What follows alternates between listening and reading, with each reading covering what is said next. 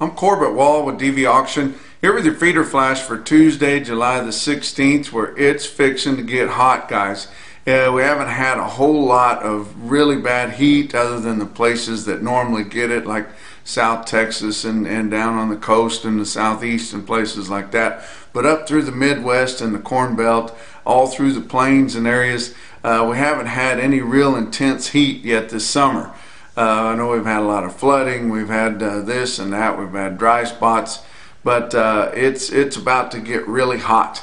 And cattle are going to suffer a little bit in the feedlot. A lot of them haven't had this kind of heat on them in their lives yet, so they're going to be struggling quite a bit. And at the same time, it's probably going to help your corn and bean crop, because a lot of that is shorter term varieties that they've got in there. They need some intense heat to really make that crop pop, and it's not going to pop the corn, but it might pop the crop on the corn. So we'll see how that goes. Look at the board on Monday.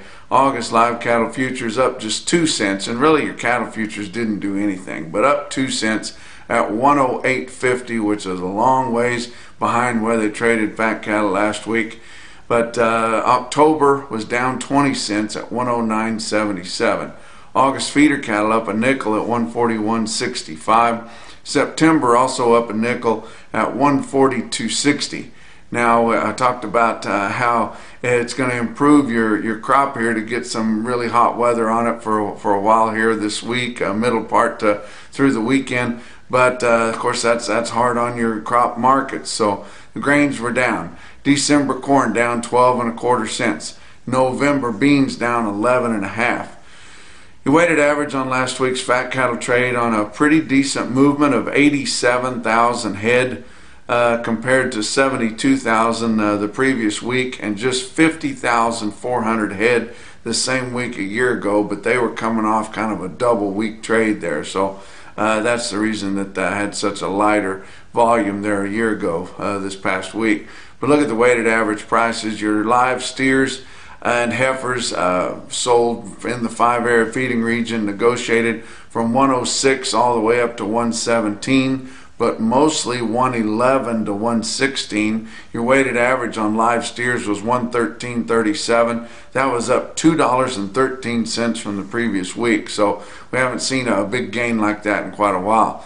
Dressed steers and heifers ranged in price from 180 to 188 in the 5-area feeding region, mostly from 180 to 185, with your weighted average on dressed steers at 182.87. That was up almost $3 from the previous week, but up $2.78 on the weighted average compared to the previous week's weighted average.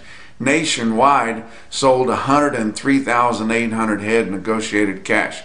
That's a fairly healthy negotiated volume. We'd like to see that kind of volume just in your 5-area feeding region, but we just don't get it very often. But out of that 103,800 head that sold negotiated across the nation, only 12% of those was for the 15 to 30 day delivery, and the previous week it was only 5% of total volume that sold for 15 to 30 day delivery.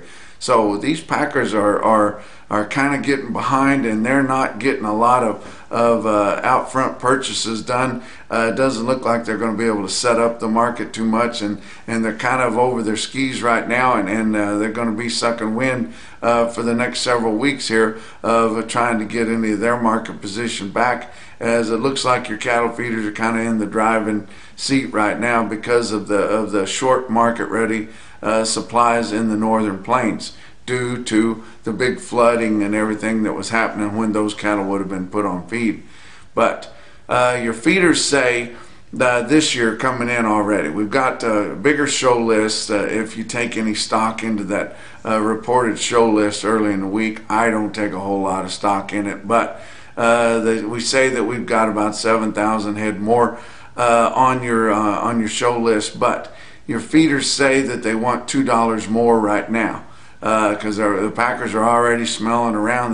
Some of them don't have enough cattle to make it through the end of the week. But likely your cattle feeders would sell some cattle at steady. Some of those cattle that's been on their show list or they want to been getting rid of for a while because of this extreme heat. Those cattle will melt on you guys. Like I said, they haven't had heat like that yet. Those cattle that are really heavy and ready to go to market, those are the ones that are going to suffer the worst. So we'll see how guys handle this. We're going to have some basis jumpers again because we've got this cash market well out front of your spot futures market. And then also there'll be some guys that like to get rid of some of those big heavy cattle before they start shrinking down too much in this heat. Let's talk about your feeder cattle markets for Monday. Your real-time index on Cattle Market Central late in the day on Monday sitting at 141.61 based on an 800-pound steer up through the middle 12 states of the United States there. That's up 27 cents compared to the end of last week. You look at your CME Cash Feeder Cattle Index. The last reported was for Friday. It was sitting at 140.46, down quite a bit there from Thursday at 141.08. And you think, gosh, these cattle just keep bringing more money, and we're dropping some cheaper prices off the other end on that 7-day moving average. But you remember, Friday is whenever they dump all those directs into that index. And the corporates pretty much control that. They dump a lot of cheaper direct cattle in that index, and very few, if any, mostly none, are ever verified on there. But let's look at your big sales on Monday. Oklahoma National Stockyards in Oklahoma City, 8,200 head there. Good sale, and they caught up with those middle to late week sales last week because they were running a little bit behind because they didn't get that big week ago today jump in your futures market that your middle of the week sales really enjoyed and got the boost out of. But you look at your feeders in Oklahoma City, steers and heifers steady to $4 higher, spots as much as $6 higher, so that fully catches them up because they were a little higher a week ago. Your calves were not well tested.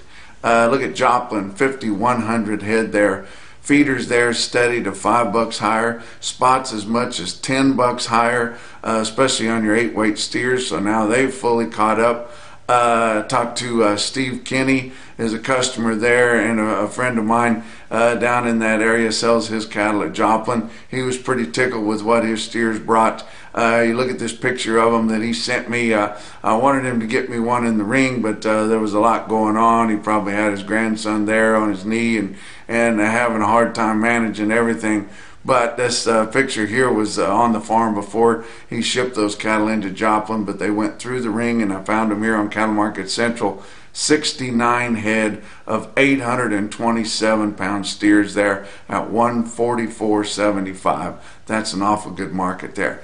You go up into the north, up in the Midwest and the Northern Plains, and look at some prices up there. Russell, Iowa had an awful good sale there on Monday. You didn't have a big sale a week ago, so compared to 2 weeks ago, the calves were $4 to $8 higher. The feeders $10 to $12 higher, so they're catching up everywhere. Look at this individual quote I pulled off Cattle Market Central on your national beef wire. You can see all these come through, but 65 head of 803-pound steers in Russell, Iowa will bring 148.50. And then also I pulled some individual quotes out of Tri-State Livestock in McCook, Nebraska. We haven't been talking about any calves for a while because we haven't seen too many of them sell. But here's some spring-born calves, fresh calves, new crops right there in McCook. 92 head of 502-pound steer calves bring $195. That sounds awful good. And then look what some big yearling steers will bring out in western Nebraska. 60 head of 920-pound steers bring $149.85. That's your feeder flash for Tuesday.